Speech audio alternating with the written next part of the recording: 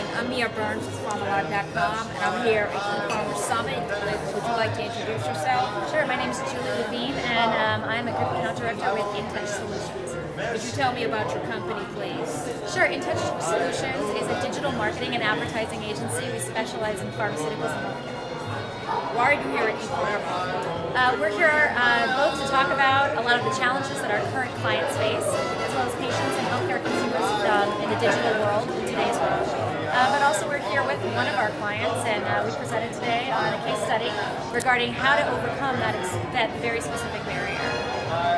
What are some of the challenges that you're facing in the digital marketing arena? Yeah, well, there's a lot, but I'd say the biggest one probably has to do with engaging with consumers and patients and healthcare providers, particularly given the social media platforms that seem to make it so easy on their end, but can seem to be pretty difficult when it comes to challenges with medical, legal, and regulatory.